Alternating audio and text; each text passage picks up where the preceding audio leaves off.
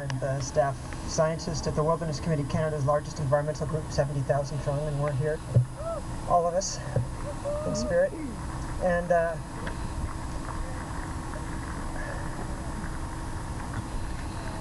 it's an emotional issue for me.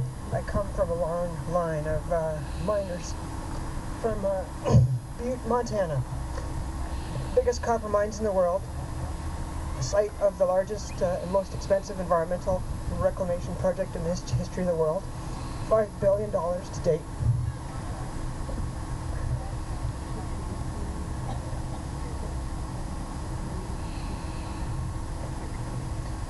My ancestors are all dead. They all died of cancer. They're all miners.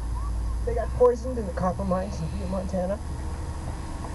There is no way to do copper mines right. I've been studying copper mines for a while, and we have a choice. We either leave for British Columbia, a wild and spectacular and beautiful place, or we pollute the hell out of it. Copper mines are the bad boy of the mining industry. There is no way that you can have a copper mine that does not destroy water, that does not pollute, that does not dump sulfuric acid into the rivers and kill fish. So we have a choice in this province. We either lead the way forward, the way the Chilcotin people and others want to go, or we wreck it. And that's it. Thanks.